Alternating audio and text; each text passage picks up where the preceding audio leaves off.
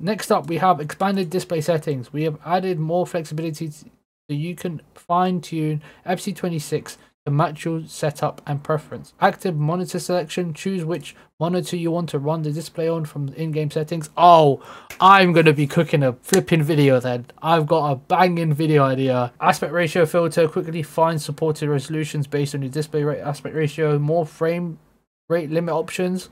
Now beyond 120 FPS with support for 144, 165, and 240. Yes, yes, this is what I needed to hear. Get in, get in. More VSync options. Sync your frame rate to a fraction of your monitor's refresh rate. Half, quarter, third. Lovely. Render scale adjustment resolution relative to your render settings, especially useful for windowed or borderless modes. Oh, bravo. Shout out to all the people that are playing on laptops that just can't bloody play this game now. You guys will be able to do this. Like, beautiful. Dynamic resolution FPS target. Set a performance target to trigger dynamic resolution scaling automatically.